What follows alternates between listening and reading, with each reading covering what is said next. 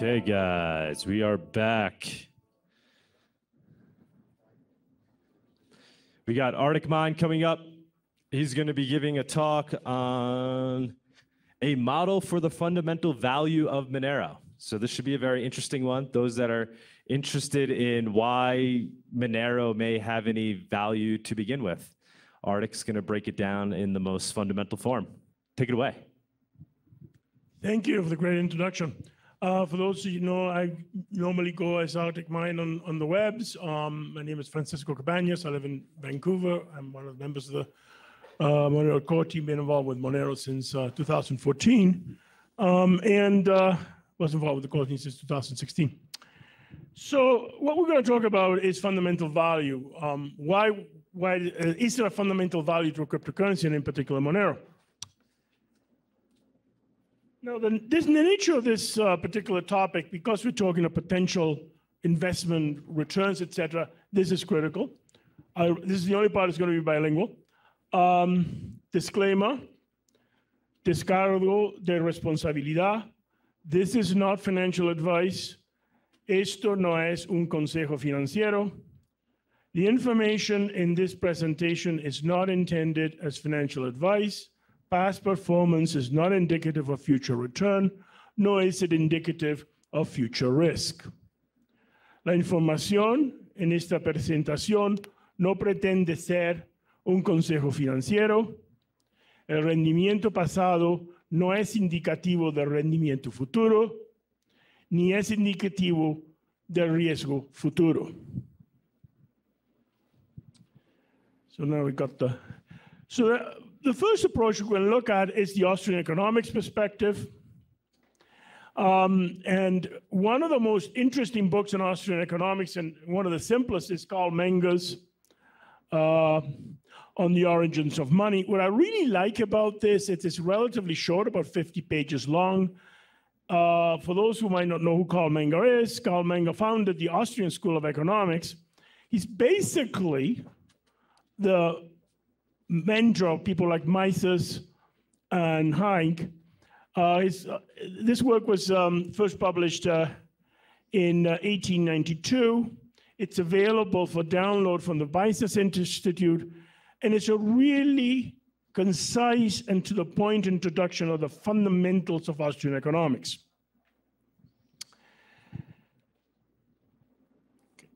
So salableness is a bit of an interesting word. It's a bit archaic.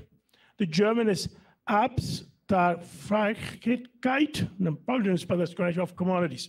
So what are we really talking about here?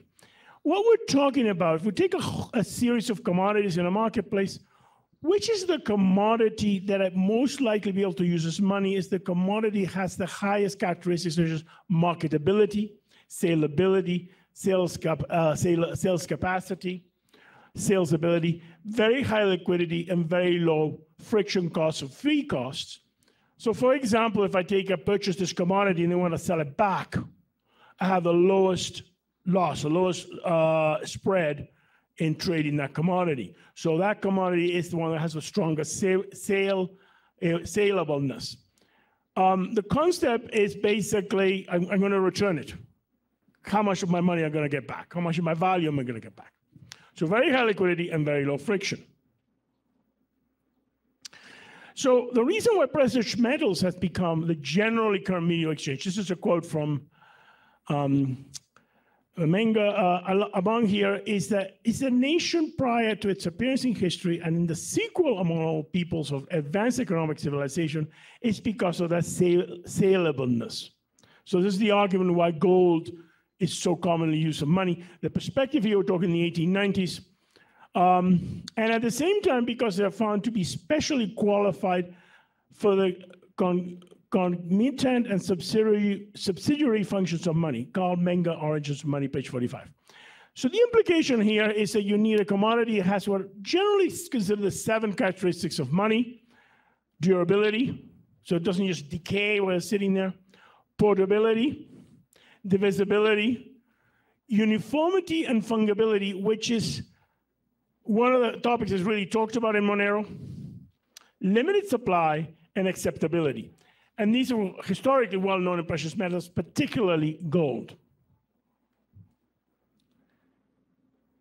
So the Austrian economics then also has this relatively subsidiary approach to the role of the state.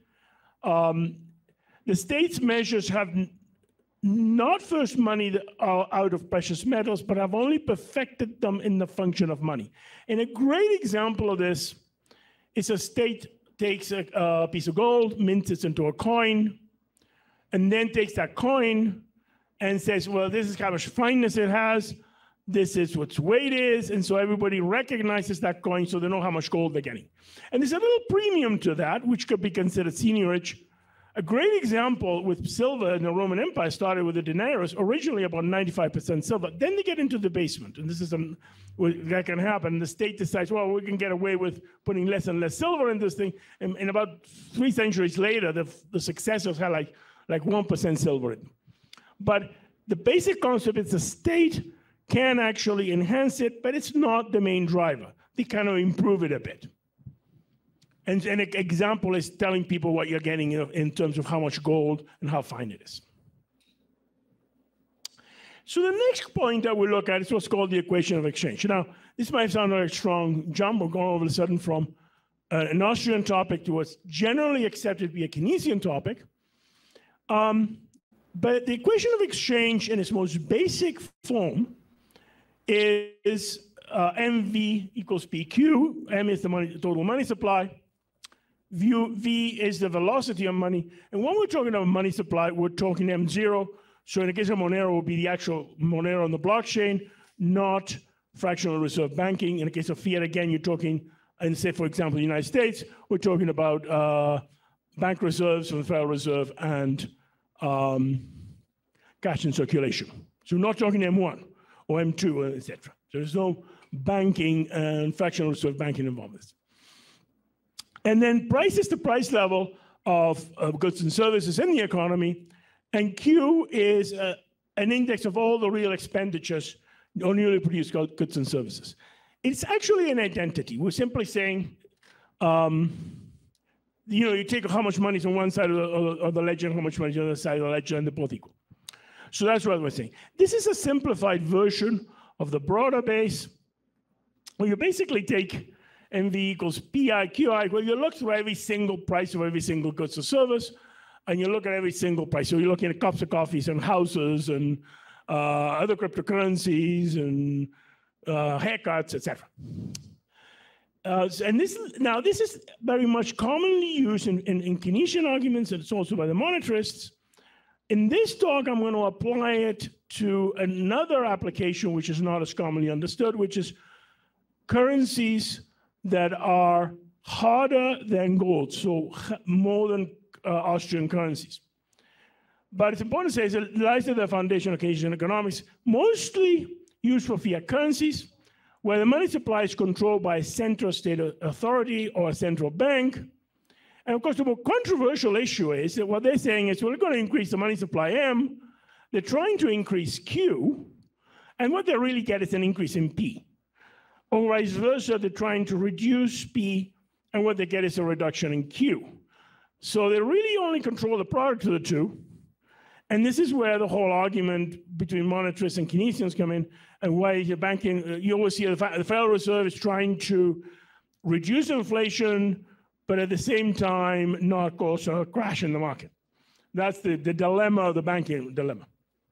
However, the key thing here is there's no reason why it cannot be applied to an economy where gold is used as money, and this is the Austrian example, or even a fiat currency where the money supply is fixed or falls with time. So we look at it from the point of using gold as money, and it's really quite boring, because what actually happens is that M tracks Q. And this might surprise people, but historically gold has been known as a store of value. One very common and favorite example is the attire of a senator. You look at the cost of the attire of a member of the Roman Senate 2 millennia ago, and it was approximately, and I emphasize approximately, 1 ounce of gold. Then 2 millennia later, you look at the cost of attire of a member of the United States Senate, And it's also approximately 1 ounce of gold. That's quite remarkable. So what we're saying is it keeps its value, M tracks Q, roughly, not exactly. I mean, someone's going to say, I found a suit of clothes for $500, and I can say $4,000, so gold is too high or too low. But on an average long-term basis, it tracks it. And also with a cycle, I would say typically in the terms of decades. So you're obviously going to see significant variations in the short term, but over this long term, particularly decades to millennia, gold has tracked economic activity. And the main argument for this is that you really think of gold, we should think of it not as a scarce resource, but as a very plentiful or even infinite resource. I mean, we could argue the universe is infinite and there's an infinite amount of gold, therefore, but which is very, very expensive and difficult to extract and concentrate. And so what happens is as economic activity goes up, it is economically attractive to mine more gold, to prospect for it, to extract it, etc. And then that kind of brings the price of gold back down to that economic level. Similarly, if the price, if the economy goes down, then typically what happens is the mining stops. And again, there's a delay. This is where you get the cycle. And eventually, the thing meets back to an equilibrium. So this is why we see this long-term case. But what the key point is when you're looking at gold as money, the equation of exchange is just boring. It's not interesting. Because essentially all you're saying is that the money supply is tracking economic growth, the economic size of the economy. So M is tracking Q. So now we'll return to the question of stableness, and we'll fast forward to the early 21st century. And we'll ask you a question of Bitcoin and Monero. And so what exactly is the motivation here? So the motivation is digital commodity money, and by that I'm taking with better stableness than existing centralized ledger forms of digital money. This is kind of what Satoshi set out to do. So let's create a new commodity, a digital commodity, that has better stableness than the existing credit cards and debit cards and bank transfers, etc. And in principle, if there is a significant portion of the economy where this is the case, then this thing has a very useful economic value. So for example, the centralized ledgers of digital money are very poor, particularly in some specific cases. Economically, marginalized, poor people are involved. A great example is paying a person who is experiencing homelessness whilst, and I emphasize whilst, that person is experiencing homelessness. Are you going to use Apple Pay? No. Are you going to use a debit card? No. Credit card? No. Cash would work. In 2012, Bitcoin would work, and today Monero works. So that is an example where you're particularly paying marginalized and poor people in a general sense. The other one is where they pay us. It's a similar situation. So you're dealing with those type of transactions. That's the first group. The second group that's very significant is international transactions, even involving privileged and wealthy individuals that are cross-border. And a classic example of this is I go to a hotel in Toronto, I book a room, I'm successfully financial, I pay with my credit card. Probably a hotel is going to pay about 1.5% in merchant fees on this credit card transaction. It's domestic, etc. I get 1% cash back. The cost of that transaction is 0.5%. I would argue that, for example, Monero have a tough time competing with that. Now do the same thing in a hotel in Mexico City, and you add two more factors. The first one is that the card is now foreign rather than domestic, so there's a big surcharge. And so they're going to be charged a lot more money. And at the same time, I get a hidden surcharge. And believe me, the credit card companies go out of the way to hide this to in the Canadian dollar to Mexican peso spread. So I'm not getting the mid-market rate. I'm getting probably paid about 5%. For example, I was told I had a taxi to go to the hotel, and then if I were to pay with a credit card, it was a 5% surcharge. So now what could be half a point can become closer to even 10%. So you're looking at easily 10 times the amount just because we crossed an international boundary. So within Canada, 0.5, Mexico probably 6 or 7%. I still get my 1% cash back if I use my Canadian credit card, but there's this huge difference in stableness. So we'll go back and look at the question. Can we create a commodity that does better? And now we really go for the jackpot here, and we combine the two. And what we end up is with remittances. So you have poor people taking low and marginal jobs that are immigrants or temporary workers in a wealthy country, could be North America, Europe, the Middle East, saving their meager salaries and then turning around and sending a portion of that to support a family back in some developed country. El Salvador being a perfect example. Easily 20% or more could be gone in fees in these transfers. There is a reason why El Salvador looked at Bitcoin. They were concerned about remittances. 25% of the GDP of El Salvador is remittances. Very close to that. So they looked at alternatives. They picked the wrong coin, though. But that's another story. So transaction fees. So now you have a real motivation to create a commodity where you could tell in the Austrian principle of stableness and say, I'm going to do better than these credit card companies. And that was the motivation for Bitcoin, and of course, the motivation in 2014 for Monero. Now, keep in mind that when you start talking about a lot of the features of Monero, privacy, fungibility, etc., these kind of frictions hurt stableness. So if you have a very private, fungible currency, then that's going to be a lot more stable than the one where you pay for something and then get charged with a crime you had nothing to do with, which can happen, for example, in Bitcoin. So obviously, the Monero Pay is a lot more saleable than the Bitcoin payment, where I run the risk of a bogus or criminal charge. That's an extreme case, but that's the example of what I'm talking about. So the real issue then is Bitcoin initially had stableness. This is, I'm talking 2011, 2012, 2013, and has lost it, especially for small transactions, mainly because the fees were very high. So you have a situation where the fees were so high because you restricted the block size, so people couldn't really transact for small transactions. And of course, the rise of blockchain surveillance, which is what I was mentioning before.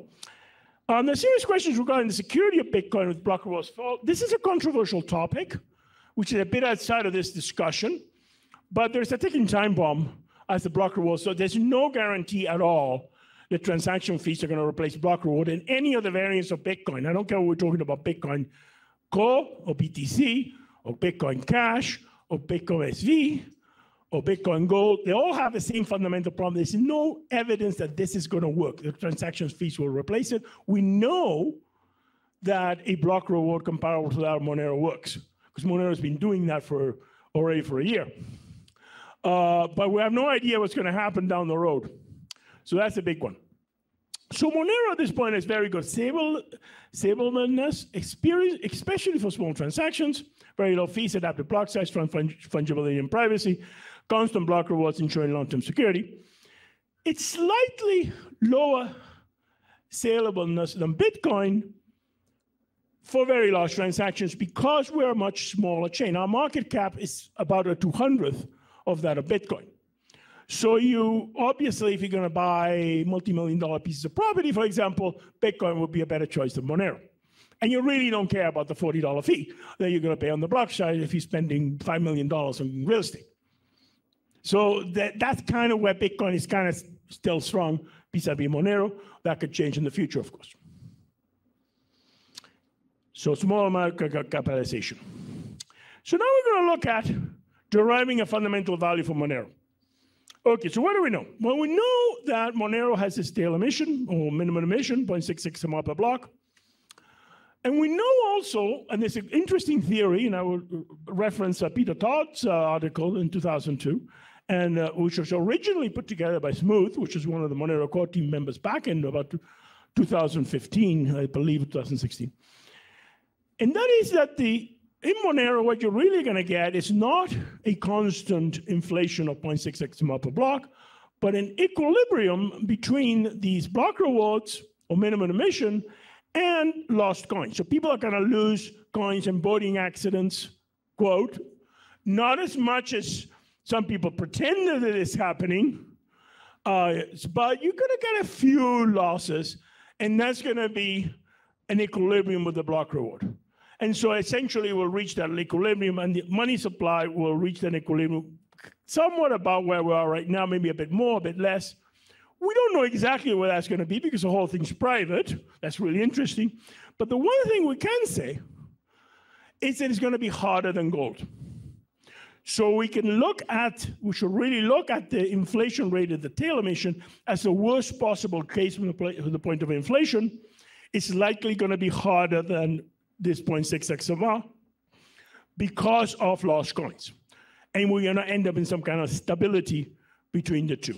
If you want to read more on the subject, I recommend Peter Todd's article where he actually covers this issue and the mathematics behind it, why you reach such a conclusion. Okay, so what we have is optimal. We have this minimum block reward just below gold, but it's still harder than Austrian money. And as I'll point in a moment, harder than Austrian money is important to ensure that we have we can jumpstart the currency, basically. So it's Monero is close to optimal to ensure security while exceeding the gold hard money standard of Austrian economics, namely gold as stealth. So the equation of exchange with constant M predicts a drop in P deflation with a growth in Q. So what happens now is on average your velocity is going to be constant, but now you increase the market size of the Monero economy, you have to have deflation because you have a constant supply. So the Monero economy by its very nature is going to be deflationary. There are going to be many people that are motivated to use Monero simply because of the saleableness. We've got to go back to that. Because they're saving money on that remittance. If I can send the remittance using Monero for, say, 10 cents rather than $20, that is a reason for me to buy Monero for that purpose. The fact that I may lose the further opportunity on the $200, I might be tempted to take the $20 that I'm saving in Western Union and just keep that portion of the Monero and save it for the kids' education while the family gets the same amount they would have got from Western Union. So there's an opportunity for saving there, but still the incentive to use a deflationary currency simply because you have lower fees and lower friction than you would have with the more mainstream inflationary currencies. So what happens then is there's a reason for that. So now, put yourself in the perspective of the investor or the speculator. The investor or the speculator looks at this and says, I see a financial opportunity here. If I study enough the cryptocurrency, and this is where the disclaimer comes in because it's really important that this is not financial advice, I can put money up, buy Monero, hold it, with the expectation that as Q increases, I'm going to see a return because of the falling P. So all you're assuming is the equation of exchange, but now we turn around and you create an attractive investment opportunity. Investment speculation in Monero creates a market capitalization and liquidity. What does that do? What that does is it jumpstarts the economy because now someone is saying the Monero has value, which in the case of gold is a pre-existing value of the commodity. In cases of fiat currencies, it's the state theory of money, which is generally the state says it has value. So, for example, you can pay taxes with it or you can settle disputes with it in our courts. And this leads to this fundamental value of M. So now you have the money supply has to have a value simply because of the better saleableness of Monero vis-a-vis credit cards, for example, in Western Union and so on. And this is manifested by the attractiveness of speculation and investment. Now, that speculation and investment also facilitates the market because it provides liquidity. So you get a feedback loop, a positive feedback loop developing. So there is a fundamental value from this, and this also is a feedback loop that jumpstarts the currency. So it's essentially the speculation investment theory of money where you jumpstart the currencies with speculation and investment. But the fundamental value is derived from the fact that that person sending $200 to El Salvador is going to pay 10 cents or 2 cents, 1 cent or whatever, rather than say $20. That has an economic value in the economy, which leads to a commodity value for Monero. And that's a key point to understand. If you beat the existing economies, the salableness is going to make it, it's the same argument that is made by the Austrians for gold. It becomes a more natural, attractive commodity, even though it's been engineered. It's essentially to do this. That's what drives that fundamental value.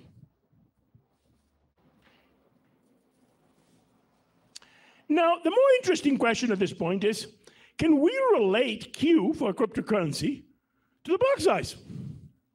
Now, that's my favorite topic. So, the particular transaction rate. Well, obviously, if you have a given distribution of goods and services in your economy, and you simply increase it, and that economy, the key assumption is that the economic activity Q is primarily on-chain. The answer is yes. Now, by on-chain is, for example, it could be a situation where somebody goes to a KYC exchange, deposits US dollars, buys Monero. The US dollars is settled on the banking system. The Monero is withdrawn as per the recommendations of the community, otherwise known as Monero Run. That Monero is settled on-chain. So from the perspective of the Monero blockchain, that is a decentralized transaction on-chain. The fact that the counterparty transaction was settled in the US banking system, or the Canadian banking system, or the European banking system, does not change the fact that the Monero side of the transaction was decentralized. So you have one decentralized, one centralized. The case where it's not on-chain would be it's left in the exchange and then traded. Then you have a banking system or MSP system involving Monero. So that's not going to show up on the Monero blockchain. What will show on the Monero blockchain is when it's withdrawn. So yes, if there's no change in the distribution of Q, TX will be proportional to Q, leading to a linear relationship between Q and TX. So what you would expect is a linear relationship in this scenario between the transaction rate and the size of the economy. There is a twist to this. As you increase the size of the economy and you lower P, you do what? You increase the market cap. So now suddenly, except for just cups of coffee, maybe we can buy houses. That's going to mean you're going to have a higher Q than the rate of QX. So for example, if there's increase in market capitalization, then TX can, for example, grow at a lower rate than Q. So there's a faster growth in the economy than the block size.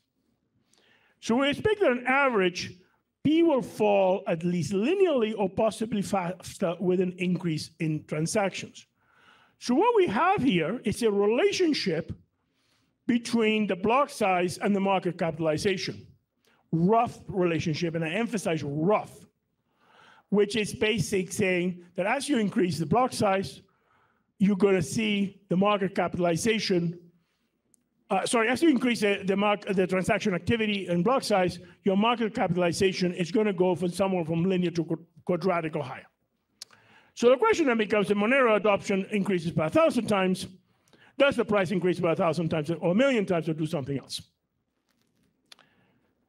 Now, I gave a talk in a virtual conference back in 2022, the Grey Hat Conference, and I'm going to give a rough estimate on this by looking at trends. And essentially what you do, what we did is you take the price in USD adjusted for inflation in dollars of daily transaction rate for Monero, Bitcoin, Litecoin, Dogecoin, Dash, and we'll look at how much the price of market capitalization has changed together with how much the block size has changed. So we look at this ratio of the TXs, and we'll look at the transactions per day, and we'll look at the proportion of the block size, and we'll look at the market capitalizations. And so in the first example, we looked at, for BTC, the 90-day average ending on October 27, 2010 is also included. So we looked at the 90-day average price, basically, on two dates and then on two dates, and just took a linear interpolation. There are other ways to do this, but just to get a rough idea of, is this a reasonable assumption? So what does it tell us? Y equals 1 indicates a linear relationship, because it's a log scale analysis. Well, Y equals 2, the price moves at the square of adoption. So essentially what we're saying is it's somewhere between 1 and 2, roughly. A value indicates a relation between linear and quadratic. This will become significant when we try to understand models of valuation and network and monetary theory.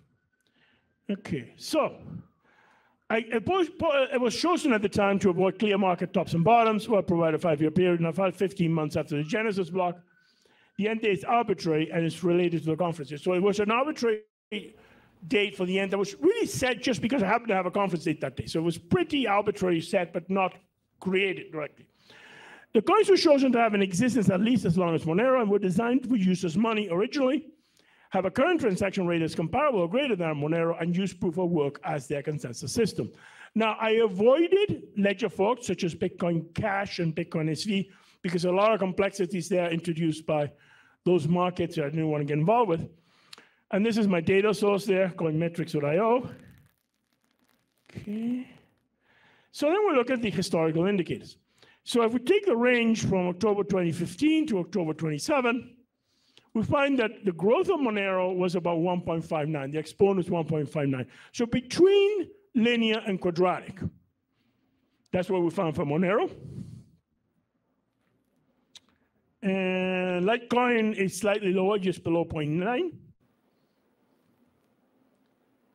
And Dash at 1.06. Okay, so, one can argue in those cases there hasn't been much change in what it was used for. That's all that's saying. But in that period, Dash is a good indicator, actually.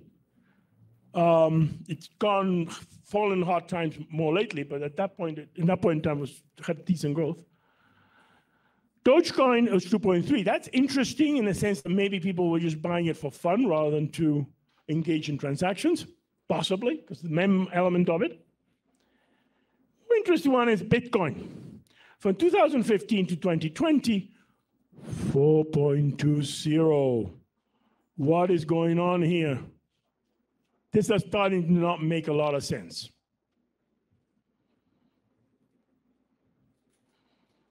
And then we look at Bitcoin from 2010 to 2015, comes in at 1.28, right where we weren't expected. So in the early days of Bitcoin, it's behaving the same model where the block size is tracking the transaction rate block size. It's you see a market cap which is between 1 and 2 with the growth in the transaction rate of the block size. That's what you would expect. And Bitcoin, and then all of a sudden, in the following period, it doesn't. Okay, this is the average 1.64, which is not that meaningful for Bitcoin, in my opinion, unless here's the tail. So you have the summaries with 2015, 2020, and you see 159, 0.089, 106, 2.0. Then if you look at Bitcoin 2010, 2015, 1.28, that's pretty consistent, roughly. And your outlier is Bitcoin 2015 to 2020. What happened? Well, what happened was that it hit the block size limit. And suddenly, you put a cap on on-chain transactions. And one can hypothesize what's going to happen here. This is what you expect from Metcalfe's law, which is between 1 and the square. And we'll go back to the question for Monero, we've paid 60,000 times. But we think about Bitcoin for a moment. So what is happening? What's the anomaly here? What happened in that period, 2015, 2020, was this cap size. So we see the Bitcoin economy, and I would suggest the most likely model is the Bitcoin economy moved from decentralized ledgers to the centralized ledgers of exchanges. So people were depositing Bitcoin in exchanges, using it as collateral to speculate on other transactions, or simply holding it in exchanges, and they weren't transacting on chain. So we've moved from a decentralized blockchain economy to one that is essentially a banking economy where the collateralized asset becomes Bitcoin rather than USD. A great example of this might be the Shiba wallet in El Salvador, where in fact the government sets up this wallet, buys a whole bunch of Bitcoin, and then turns around and creates effectively something that looks in many ways like a CBDC backed by Bitcoin. The wallets were actually linked to the ID of the individual user. And how is this different in many respects from the gold standards of the 19th century, where you had gold in a bank and the bank would issue receipts for the gold and that was the money? So it's essentially the same thing. You just replace gold with Bitcoin. But that's the kind of things that could be happening. Okay, so for Monero, possibly where we would expect somewhere between linear and true. For Bitcoin, there are many questions. And again, we have the question of the prices of Monero and other cryptocurrencies, like that of any asset. Now, I actually, and this is why the disclaimer question is very interesting, maybe influenced by the madness of people, this can complicate the results. I made a financial decision in 2014, 2015, to sell my Bitcoin for Monero over this very issue, because I realized, wait a minute, this thing is supposed to be decentralized. They've put a cap on the block size. Well, that's going to cap the value if it stays decentralized. So I better sell my Bitcoin for Monero, and it was a wise decision, but not what I expected. I mean, I doubled the value by holding Monero rather than Bitcoin in that period of time, but I would have expected much more. And the reason it didn't happen is because what I didn't take into account was the hidden portion of the Bitcoin economy, which is bank-based, exchange-based. So you make a financial decision, it makes sense on the surface, but then you turn around and find out there's something else you didn't take into account. So this is why it's very important. This is not financial advice. You have a theory, you make a financial decision, but wait a minute, I didn't take account of this. But fundamentally what I'm saying is, I think there are questions with Bitcoin with respect to, is it really decentralized, and is it really what it was designed to do? Okay. And so for questions and discussion.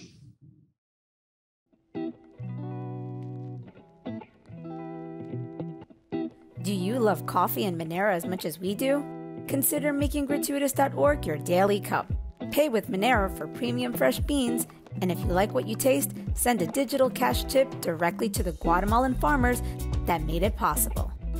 Proceeds help us grow this channel, Gratuitous, and Monero.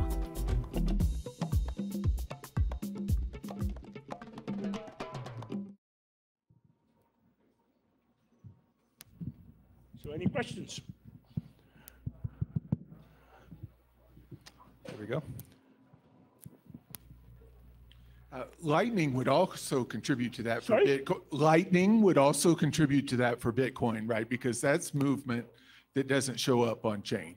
That is correct. But what you have to take into consideration is the market capitalization of Lightning vis-a-vis the market capitalization of Bitcoin. The amount of Bitcoin in Lightning is roughly about $100 million versus the $500 billion market cap of Bitcoin. So yes, in theory, Lightning would apply for that, but it doesn't explain the discrepancy just because of the size of the Lightning network. Now, it's quite possible the Lightning could be used as an on-ramp to a centralized wallet. And that's another interesting application. It's not really the intent of Lightning, but you would have like a centralized wallet and you would fund it through Lightning. That's possible. But again, it's just too small right now. Artic, thank you for this fascinating talk. I have a question. So we're comparing Monero to Bitcoin for the most part here.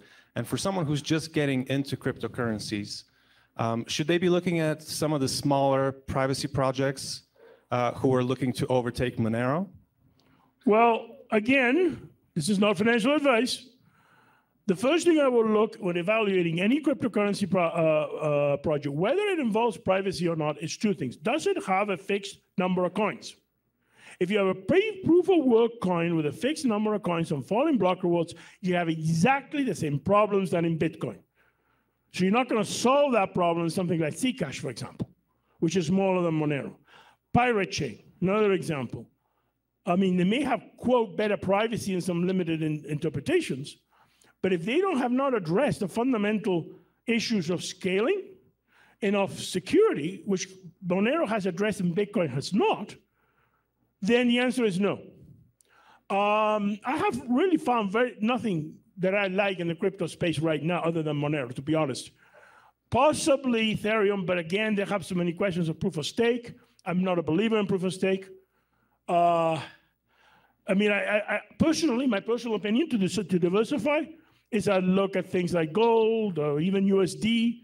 And the other thing to watch with a lot of projects is, are they really Web3 or are they really decentralized? Because I'm fine with banks that are honestly regulated and called banks. I'm fine with cyberpunks that are truly decentralized. But when you have an insolvent bank masquerading as a cypherpunk, I do not want to go near it. There was a very famous case, FTX, billions of dollars lost, the single largest, maybe the single money laundering case in United States history. You know, I would say, well, that could have been avoided by securing the money in Monero. But the point that I'm getting at is that there's a lot of stuff out there that I would not even go close. So my answer in general would be no. I always sounding like a maximalist. If someone can show me something that's addressed not just privacy, but all these critical issues, then that's what I would say. Any other questions? I have one more if I'm allowed to. I'm wondering about your take on the role of V in that famous equation. Mm-hmm. You know, especially it seems like with Bitcoin, or if something's deflationary and people are holding it, that V term actually changes, and that needs to be taken into consideration too. Just wondering. In my opinion, that is a legitimate, very legitimate. It's a very good question, actually. It comes down to the time cycle. Over a long time cycle, I would say B would come back. For a short term, particularly if there's a speculative frenzy, absolutely B would change. So it's quite possible that it's also, in the case of Bitcoin, B has driven up, a reduction in velocity has driven it up. And that could be consistent with a speculative frenzy, people buying the coins and just holding up them and not trading or anything simply for that reason. So in the short term, yes, B is a very critical point. And it could be part of this. So what we're saying here is not just banking, maybe it's just speculation. That's even, I think, scarier than my thesis, but it's a legitimate one, a very legitimate one. And that what we really are seeing is just unfounded speculation as opposed to banking on centralized ledgers. I'm taking the more, shall we say, charitable approach by saying it's banking on centralized ledgers as opposed to just rampant speculation. But it's definitely quite possible. Any more questions? We have a question here. Ivan, I have a question regarding the total fixed supply. I have a question regarding the total fixed supply of coins. Don't you think that, for example, regarding Monero, with that 0.6 XMR per block, do you think looking far in the future, it will be enough to secure the chain? Or do you think it might have to increase someday because the inflation will go lower and lower, and maybe 0.6 XMR will not be enough to be as secure as today? It's a valid question. What we're asking here is the lost coins going to be so low that, for example, we would double the supply in 100 years, so even 100-year supply. I think that the stability, the stabilized number, it's going to be something. It's going to be a lot closer to the current money supply, could even be below the nominal money supply. It might be twice as much, which still you're looking at an effective block reward of half of that. The question that you raised is interesting because if you want to look at a coin that really got into trouble with this was Bitcoin. And they basically had to give up the ghosts at around 1/10 of Monero's supply. So it would actually take about a millennium actually to do that. But yes, it's possible we could stabilize at a higher number than the sort of nominal 18 million. It's also possible it could be like just about that figure or a bit lower. The other interesting data on this we can look at is what is the loss rate of cash, for example, in the United States. It's in that ballpark figure, actually slightly higher. So that means how many coins get lost in, pennies put in the bottom of sofas and that kind of stuff, and bills that get destroyed and so on. In gold, there's some evidence for the lost gold, and that's about it's a bit lower than definitely lower than 1.6%. So I would say that the stability point is going to be between, I would say within an order of magnitude, within say twice to three times the existing amount or below the existing amount. Question?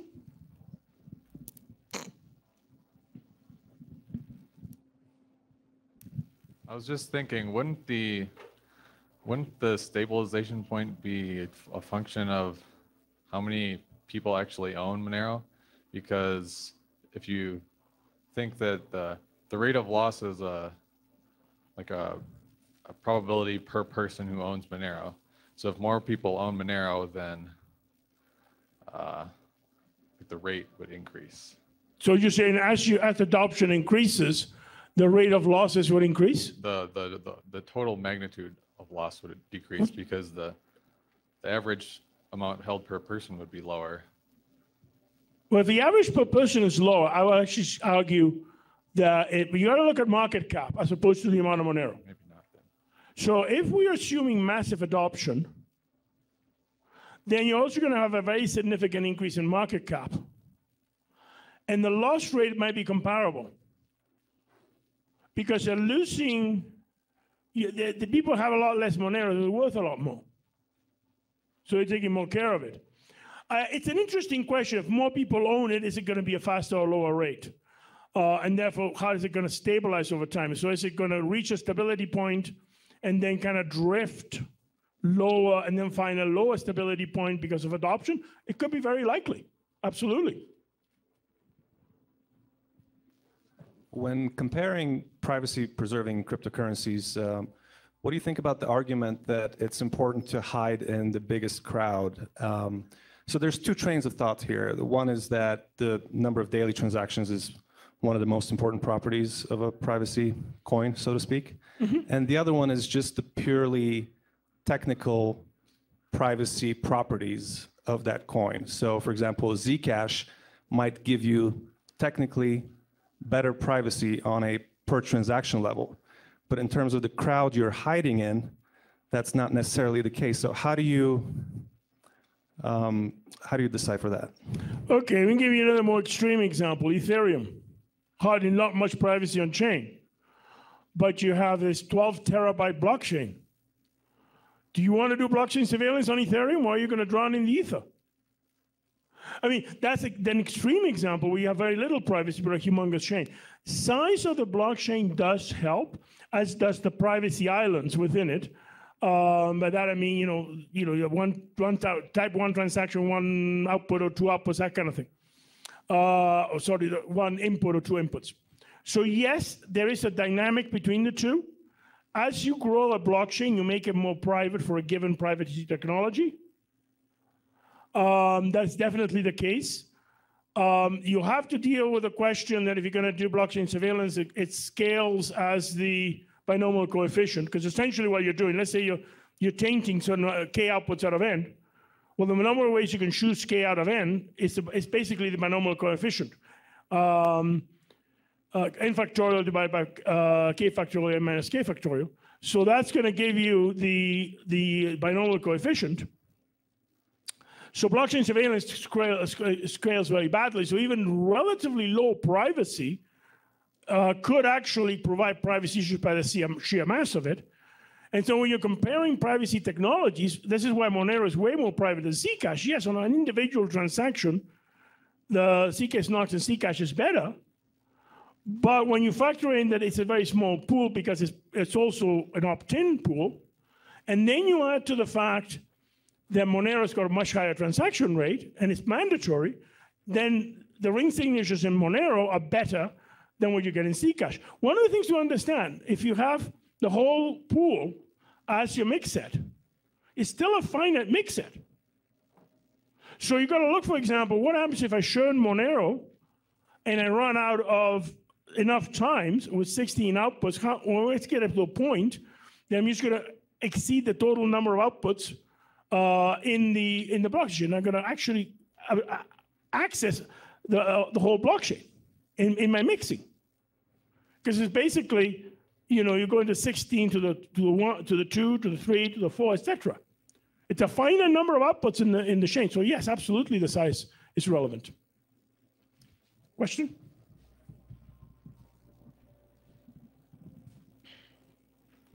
Yeah, just a quick question. I know you were talking about fixed versus floating supply. How do you see something like Ethereum with its new kind of EIP 1559 model, where they burn some of the supply when transactions are performed on the chain? Because ostensibly they have a floating supply, but then they have deflationary aspects to it because they're burning transactions. So could you sort of repeat that again? Yeah, I'm just like curious about what your view of the the current Ethereum model is, which is to have a floating supply, but then also have transactions which burn Ethereum irrevocably. Right. What they're doing is they're burning Ethereum, and then the question that you need to ask is how does it affect? First of all, Ethereum is now proof of stake, so are we actually reducing the staking amounts? If the staking amounts are constant and you accept, and this is a big exception, that the proof of stake is equivalent to proof of work, which I don't want to buy. But what I would say is they can then reduce the supply by burning coins. I mean, a simpler example of that, and then the answer is yes. I mean, that addresses a security problem in Bitcoin while keeping the maximum limit. The one example, an interesting coin that did this, it kind of died. Well, it's still around, I think it's called Frycoin. And what they did is they created a demurrage currency. And what there happened is they had a certain amount of demurrage, which is also the block reward. So you had a constant total of coins. They were burning it out through demurrage. And that was a block reward, so you had a constant supply. So now that's the other way. So burning it through transactions, which is the case of Ethereum, yes, you could actually create something where you reduce the supply while at the same time maintaining the security. So that is a way to do it. Now, again, I got to put caveats. I'm a big skeptic of proof of stake. I may be proven wrong on this, but I am really a skeptic of that. But if you consider the same model on a proof of work currency, then that would be the answer. So the capped supply is one design choice of a cryptocurrency. Another is having a pre-mine or a dev tax. Do you think that's a centralizing force in a cryptocurrency, or how does that affect the long-term value of a coin that you're looking at? It is a highly centralized force in a cryptocurrency. And here's where I would suggest read the initial guidance from FinCEN United States on this very issue. The minute you have a dev tax, the minute you have a pre-mine, you're crossing the boundary very close into money transmission. So now you have a legitimate argument for regulators such as FinCEN. I'm using the US example. You also have major questions as whether the thing is a security or not, because now you're creating a pre-mine and selling it, and that can easily constitute a security. I would say that a very sizable percentage of cryptocurrencies have serious problems with all sorts of regulators on this basis that we don't have. So, for example, in Canada, there's a whole bunch of assets that cannot be listed in Canadian exchanges because they're considered securities. And that's exactly this problem. Once you stop pre-mining, once you put your hands into the till in the old-fashioned way, stick your hands into the till, touch that money supply, and decide I'm going to spend it on this or I'm going to spend it on that, that is centralizing because somebody's making that decision. One thing about Monero is everything is funded through donations. So it's funded either people donating Monero and paying developers donating their time, or hybrid situations where people pay Monero and the developer charges below the market rate. There's all sorts of variants of that, but ultimately, it's entirely funded by donations. So anything like that, major trouble. That's my thought. And I think the regulators are cluing into this stuff. Thank you. And to wrap this up, one final question, to bring it back to the valuation question. So as we've seen, there's a huge herd instinct in crypto investing. People invest in the biggest thing that's out there. Bitcoin is always in the news. That's all they hear about. So the first coin that a person buys is usually Bitcoin. So size matters, and people follow the herd for the most part. So the other thing we discussed with privacy-preserving cryptocurrencies is the tendency for people to want to hide in the biggest crowd, which right now is Monero. So combining these two herd instincts, one, to hide in the biggest crowd, and two, to invest in the biggest thing that's out there, do you feel that Monero is in a good position going forward, or is there something that we need to be worried about or address? Okay, let me answer two quick questions. First of all, following the herd for investing is a very dangerous game. It works for a while until you sell to the greatest fool and you are the greatest fool. And then at the top, you get slaughtered. And it's the old adage, pigs get slaughtered, bears make money, bulls make money. And I subtract the pigs, it can be bear pigs and bull pigs, because I've seen it also done the other way around at the bottom. So herd investing is a prescription for bankruptcy. Now, picking the largest one from a perspective of privacy, yeah, there's a fundamental reason you want to do that. And then you're weighing, for example, the strength of the privacy versus the size of the chain. That's certainly the case. So that's a legit. So there's one fundamentally valid one and one that is not. Long term, the biggest threat that I honestly see with Monero today is the issue of blockchain surveillance, and particularly the blockchain surveillance companies. Because here what you've got is a bunch of companies that are built a business model about tracking transactions on Bitcoin and Ethereum that they can't really do. And in fact, we had a speaker yesterday on this very subject, that it doesn't work. And I've been saying this for quite a while. But nevertheless, I've done a really good sale jobs on regulators. So for example, in the European Union, they're pushing to ban Monero from exchanges. That's going to have an impact on price. The flip side is, if they get called to task legally, which they could, then that'll flip the other way. So I think that's the biggest negative that Monero has right now. Herd mentality on Bitcoin doesn't concern me as much because that corrects itself. But definitely the blockchain surveillance industry is a major threat to Monero, especially, and the thing to keep in mind with this is, let's say you want to go off grid. Well, so you have your queue for Monero, and now you say, okay, there's a whole bunch of people that are doing KYC exchanges and all this kind of stuff, and a bunch of people that are off grid. If you now kill that portion of queue that's KYC, the Monero network doesn't know if a transaction is KYC'd or not. I put it to you that if you eliminate KYC use of Monero, there'll be inflation, at least temporarily, in the non-KYC side of Monero, because you've reduced the overall queue.